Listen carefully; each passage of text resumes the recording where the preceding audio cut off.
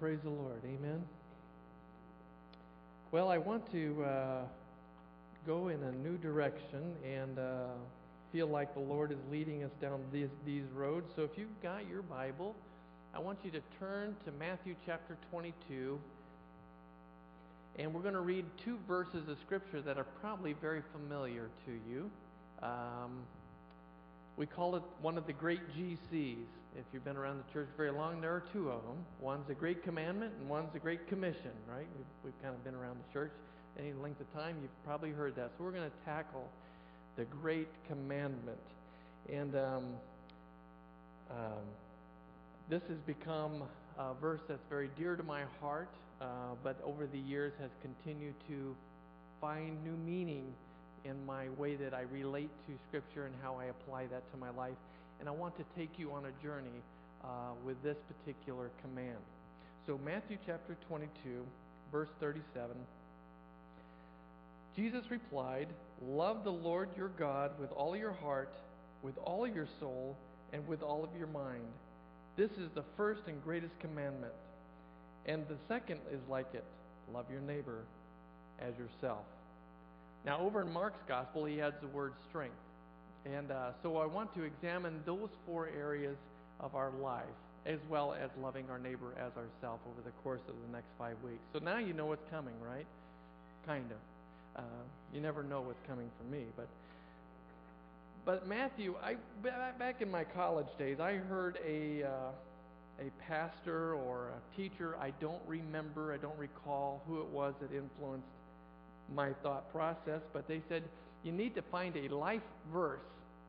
And I thought this one came to my mind, but over the years I've come to realize there's other verses of Scripture like Matthew or John chapter 21 verse 3. It says, "I'm going out to fish." I thought that would be a great life verse.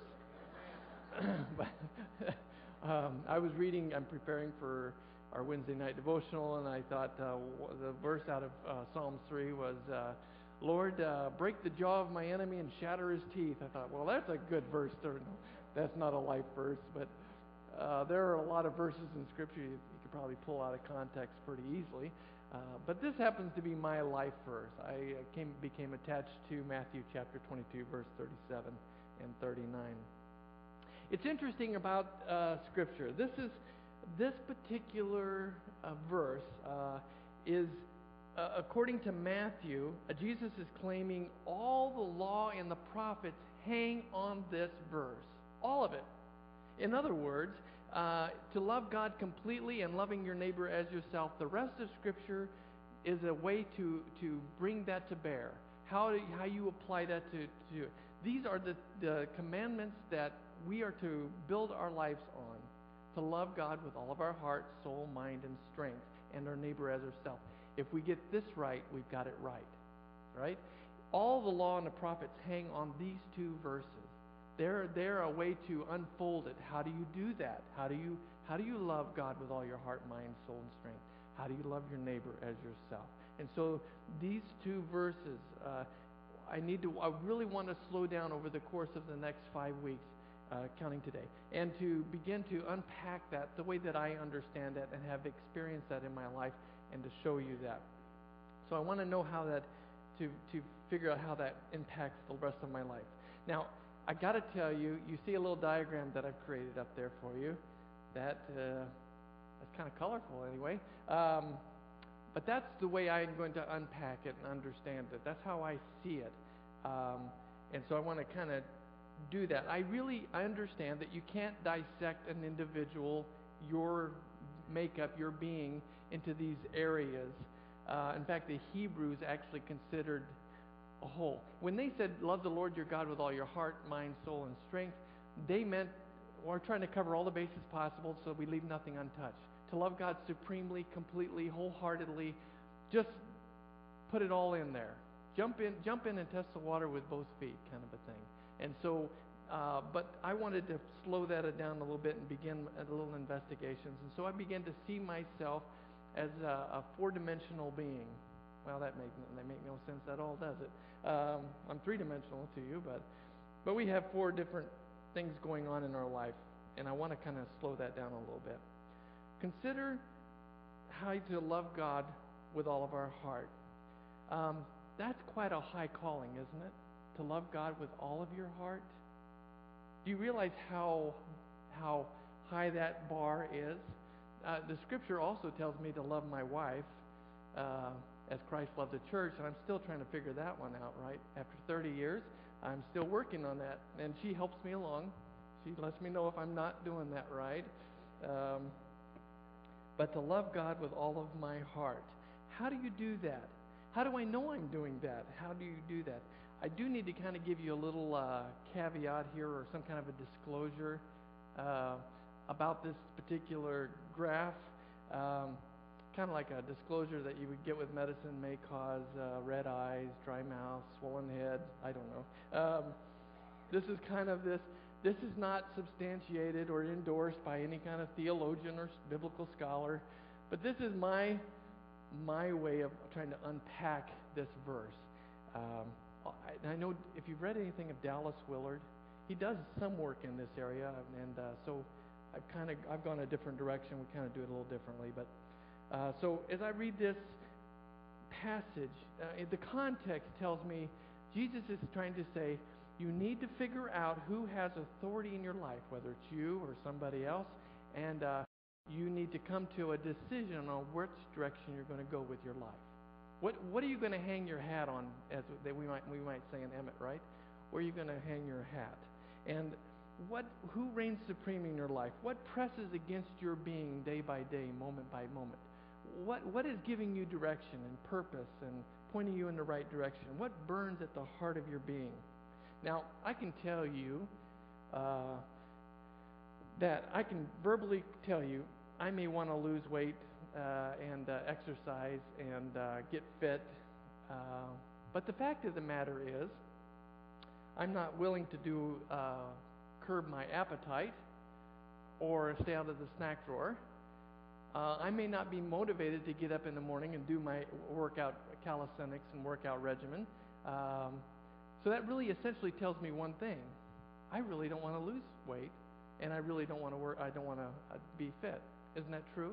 I mean, I may say it, but if I'm really not willing to put all my eggs in one basket there, then I'm not telling you any. I'm basically lying to you. And so there's a fat chance that transformation happens right there. See, there's a difference between wishing something and willing something to happen, right? So if I'm really serious about getting fit, then I'm going to do something about it. And so this is really coming down to loving God with all my heart. I can say I love God with all my heart, but if I'm not doing the things that are necessary to love God with all my heart, then I don't mean business. And what Jesus is trying to establish here is he's saying, if you're really serious about loving God with all of your heart, then let's get down to business. Let's sign on the dotted line for that new car. You know, I used to be a car salesman and be a preacher at the same time. That's almost like you don't oil and water. It doesn't quite work that way, but it's interesting. I'm fascinated by how a life is transformed over the last couple of years. It really has boggled my mind. You remember the man with the golden voice several years back that came on the news? He was a homeless guy, and when people would stop, he would do the radio announcing voice, and amazing. Overnight, he became a success, a big success story. But the sad fact was, a month later or so, he failed to change from the inside out and went back to his old ways.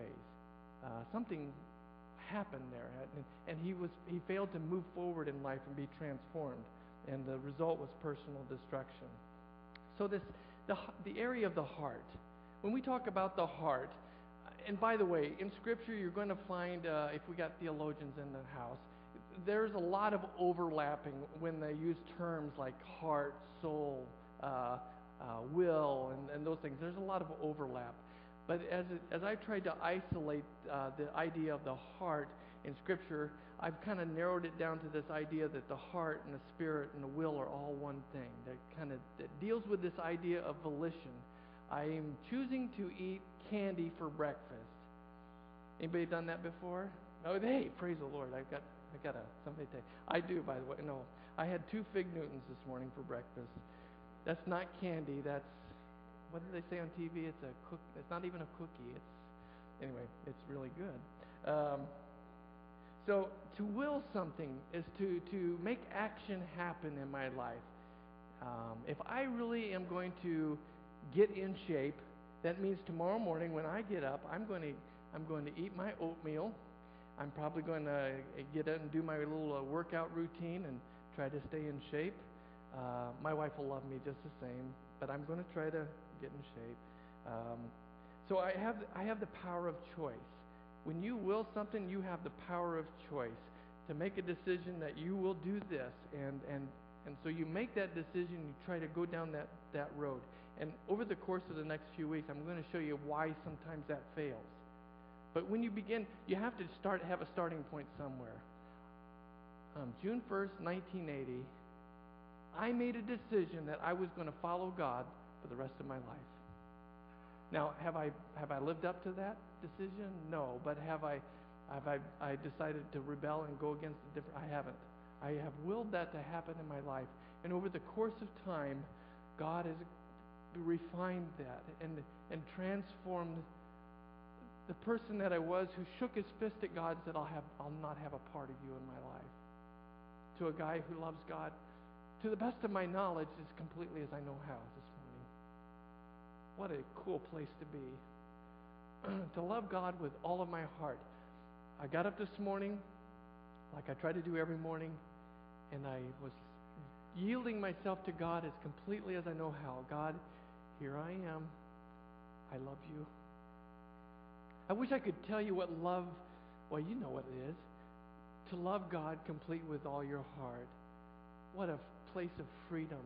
What a place of relaxation. And to know that He loves me with an unconditional love. It's not just an emotion, but it's this determination that this will be the direction of my life, to love Him completely with all of my heart. Our heart, our will, our spirit, that's the first step in making this decision that my life will be transformed, to love Him completely with all my heart. And so you have to make a decision this morning. I'm going to force you to make a decision to love Him or not. I don't know that you can love Him partly. If I told my wife that I loved you 99.9%, she'd go, well, what about that 1.01%? You have to come to a place where you love Him completely. See, I can set my heart on God and His kingdom, and when I do that, my life will begin to spill in that direction. I can choose to love God and others. I can choose to eat candy or watch TV, or I can eat a salad and exercise. That'll be a hard choice, by the way, when I go home, because we do have candy and I have a TV, so I don't know that salad's made.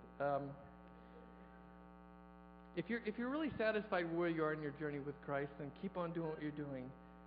But if you're tired of the up and down, in and out experience with God, or the apathy that happens in your relationship with God, or the inconsistency, then I'm going to ask you this morning to say, you know what? I'm all in on this. I'm going to do this. I'm going to say, I'm going to set my heart and my life on God completely, loving Him completely, getting in there and going for it all the way. I believe that if we do that, God will give to us the abundant life that He has promised. We will begin to experience a renewal and revival in our life that is transformative, that will change us completely. I know, I've experienced it, and I know that some of you have too. To love God with all of your heart. The heart deals with this idea of priority. What consumes your thoughts, your life? What consumes your energies, your focus? What consumes the bulk of my time, my talent, my treasure, my touch? That really is a litmus test on what you have set your life on. God is pouring into our hearts, even in these moments, all that we have to be able to respond to Him in that measure. If things are going to happen, then we need to jump on with that. I got to tell you, let me give you an illustration of this. Back in 1980, I dated a pretty little college girl, and I decided after our first date that was the one I was going to marry. Now, I have to let you know that prior to that was actually in the fall. of my senior year at Mid-American Nazarene College. But in the springtime, I had a professor came to our class, and he basically preached a lesson to us. He said, you need to know 3 things in life. And I'm not sure if it was even biblical, but it sounded pretty good at the time. He said, you need to know who your master is, you need to know what your mission is, and you need to understand if you're going to have a mate or not. And I had the first two figured out. I knew I was going to be a preacher, and I knew he was my master, but I didn't know who my mate was. And I was, I'm a senior. I'm going to graduate, and I think, I haven't got my mate picked out. You're going to get there. So I'm going down that road, and so I actually took a whole month, and through that whole month I would take times of fasting and praying. I'm seeking God. I'm saying, God, I don't want to miss your perfect will, and I was going through that whole process. And so once we got started in college week, or the first couple of weeks of college, it was called twerp week. I don't even know if they even still do twerp week. But twerp week is when the girls ask the guys out. And so I was a very shy individual around girls. Still am around people, not girls. I don't mean it like that, dear. But so I started getting these dates, and I was pretty excited. I thought, wow, this is great. I have a selection. It's a buffet. So after about the 5th date, she hadn't asked me, and I didn't even know her. And we dated in the spring, so after the 5th date, I decided, this ain't working out too well. I mean, it was great, okay, but it wasn't like we had taken her to Andrus Blackwood and Company concert back in the spring, and so I decided to go and ask Nancy for a date during twerp week, which was countercultural. And I did it, and we went out on a date. And that night, I knew in my heart that was the one I was going to marry. So early the next morning at 7 o'clock, I got up and went to her apartment, knocked on her door. Her sister came to the door, and I said, Karen, can I see Nancy? And so, yeah. So she come out, and her hair was beautiful, and teeth were shiny. And so I told her, you're the one that I'm going to marry. That didn't work out very well. In fact, we continued to date, and I would say things like, I love you. She goes, you don't even know me. And so she had me saying, instead of I love you, say olive juice. Anyway, we worked through that process. But I finally got her to cave in after 3 months. And now 30 years later, it's interesting. I was so caught up. I was through that process of dating and getting engaged and then getting married. I remember going through my senior year. My grades suffered. I was getting little sleep because I had to work. I worked at the campus center. And through that whole process, there was one thing on my heart. Nancy. Well, yeah, Nancy. I did think about food a lot back then too, but Nancy was on my heart. And my whole life was built around loving her completely. And ever since then, since we've been married, that hasn't stopped. And to completely do that day by day, week by week, month by month, during the good and the bad, it has continued to build. I love her more today. This is something I wrote back then. I love you more today than I did yesterday and less than tomorrow. God, I love you with all of my heart. I know that's not where I'm doing the best I can at the moment, and I know tomorrow I will love you even more. God, I love you with all my heart. You are the focus of my life. Love, it's kind of it's an interesting term. We toss it around in our vocabulary a lot in these days. But I think Kierkegaard once said, he said, purity of heart is to love God, is to will one thing in your life. and to love God in such a way that, like the Apostle Paul, it's one thing I do. I forget the past, what is behind. I press a hold of of Christ who has taken hold of me. It's this one thing.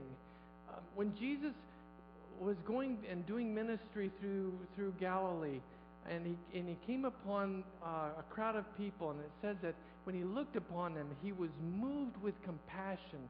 That word love, agape, that we heard about. He was moved with such compassion that the word heart in the Greek language means bowels. That your stomach gets in a knot. It just grips you so much. You ever been there about something? It just grips you and you can't think about anything else. And it says that's the kind of thing that we love God so much that it's intense.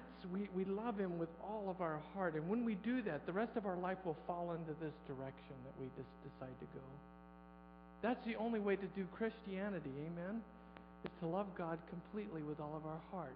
And as we do so, the rest of life will begin to fall in place. There's a great little book by Brother Lawrence called The Practice of the Presence of God. I was reading it one time while I was deer hunting. I forgot all about deer hunting. And on a hillside over in Atlanta area, tears began to flow because I realized in my life where this man was describing his love for God and how he was so consumed by God, I wasn't there. So that even when he was washing dishes in the sink, his heart rejoiced in the presence of knowing Almighty God. And I wanted that so for my life, and began to incorporate that, cultivate that kind of awareness into my life. Practicing love creates those everything else in my life to that particular direction. The idea that loving God with all of my heart, there's a phrase out there, a saying out there that says, as goes the king, so goes his kingdom. As goes the heart, so goes your life. Wherever you set your heart, wherever you will to have, wherever you make a decision and will your life to go, that's where you're going to go. If you don't set your heart completely on God, then I'm afraid it's going to be hard to stay focused and living out the Christian life that God has called us to live holy, to live in a life of that's expressing love. The proverb writer writes, guard your heart because from it flows everything in life. Whatever captures your heart consumes your life. It's important that we take this step this morning to say, God, that song is so fitting this morning. I surrender all. I know that when I do that, there's going to be more times that I'm going to need to yield my life to you. But in this moment, everything that I am, I yield to you. Because you love me with a love that I can't begin to comprehend. And I want to respond back to you in a love like that. The pursuit, this direction of deciding to daily love God like I daily love my wife, creates room for growth and feelings and the wonderful things that happen in that kind of a love relationship. Being a believer is not for the weak-willed. It's for somebody who says, I'm going to set my direction upon God, abandon myself to Him.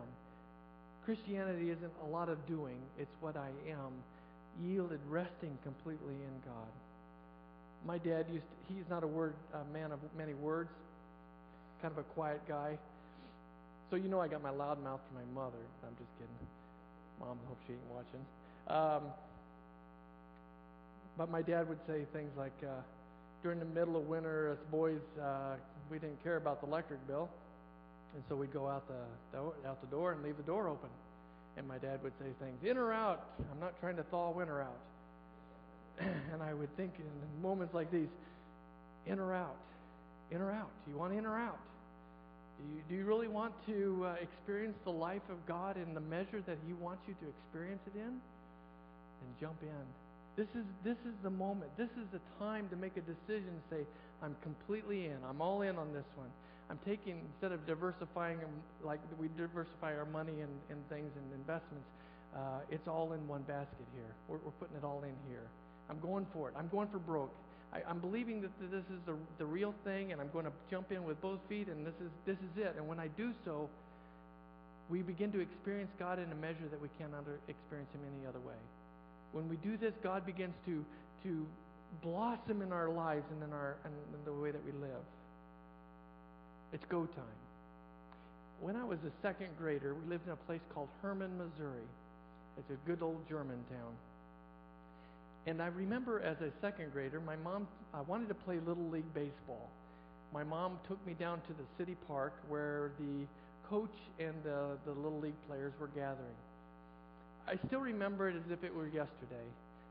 We pulled up in our 63 Mercury station wagon with the wood panels on the side and beautiful cars. But anyway, we had that thing for years and years. I was almost embarrassed to ride in it. But and then he bought another one after that. But so I remember Mom pulling up with us three boys in the car, and I got out of the car, assuming that everybody was going to pile out of the car, and down the slope was the ball field, and I saw out in there at the pitcher's mound was a tall man and a bunch of little leaguers, little guys like my age, wanting to play ball. And I got out of the car and closed the door and turned around and was waiting for my mother to come out with me to go down and talk to the coach. And I looked at her, and she was sitting in the car. So I walked over to the window and said, I thought we were going to go sign up for baseball. And she says, you're going to go down there and you're going to ask the man if you can play baseball. And I began to fear. You talk about fear. You would have thought that I was asking for $1 million, but there was fear struck me in such a way that it gripped me and paralyzed me, and then my mom yelled out the window, go down there if you want to play baseball. If you really want to do this, you need to step up to the plate and go ask. And so I made my way down to the bottom of the hill. I can remember this, walking all the way down to the bottom of the hill onto the playing field. I could see the coach looking back at me, watching me. All the little players turned around looking at me. Talk about the center of attention. I thought the whole universe was watching me at that moment. And in that moment, I said, okay, I'm not sure he will let me play. I'm kind of a scrawny kid. And I decided in that moment, I don't have enough guts to ask the man to play baseball. So I turned around, walked back up to the car, and my mom said, if you're not going to ask, you're not going to play. I said, I guess I'm not going to play. I got in the car, and I never played baseball again. I mean, I played with my brothers, but I never played on a team. I wonder if in a place like this, if we might be somewhere in that place, we're on that hill, and we say, okay, I don't know. That's a big leap. To love God completely? What if He asked me to do this, or asked me to stop doing that? Will He do that? Well, maybe. But I can tell you from experience that if you're willing to say, okay, I'm all in. I don't know where this trail is going to go, but if I'm willing to say I'm all in, I'll guarantee you'll not regret a bit of that journey. God has been more than faithful to me. I do not deserve the life that I live. I do not deserve the presence of God in my life. And yet He asked me, come, love me with all your heart, and I will give to you my life, His abundant life, to walk in His presence, to experience His joy, to transform your life into something that you cannot do on your own. I want us to stand, and I want us to close in a word of prayer this morning. Father, we thank you for moments like these. We thank you for scripture like this that calls to our attention the seriousness of this call. We don't want to play around with jumping in and falling away. We don't want an experience with you that's up and down and cold and hot and in and out. God, we want to experience the fervent, hot life of God dwelling within our lives. And the only way to experience that is if we say, okay, in this moment, I'm going to make a decision to follow you with all of my heart. I'm going to place myself completely in your care. And I know I'll have to make a lot of decisions subsequent to this, daily, to love you. And as I do that, oh God, you will make my life something that I cannot. And I know in a place like this, with a group like this, oh God, our hearts are being stirred toward you once again. For some of us, we've probably just lived a life of mediocrity. We backed away. For whatever reason, we've found ourselves away from your presence. And in these moments, oh God, we once again say to you, here I am. I'm going to stake my life on you. And I pray, oh God, that you will honor those prayers of our heart. Bless us with your presence. Fill our lives with your presence once again. Lead us in direction, although unknown, it is certain that you are in control. Help us, I pray, to walk in faithfulness to you. Remind us, O God, daily of our commitment to you. And may we continue to cultivate the relationship that we have with you.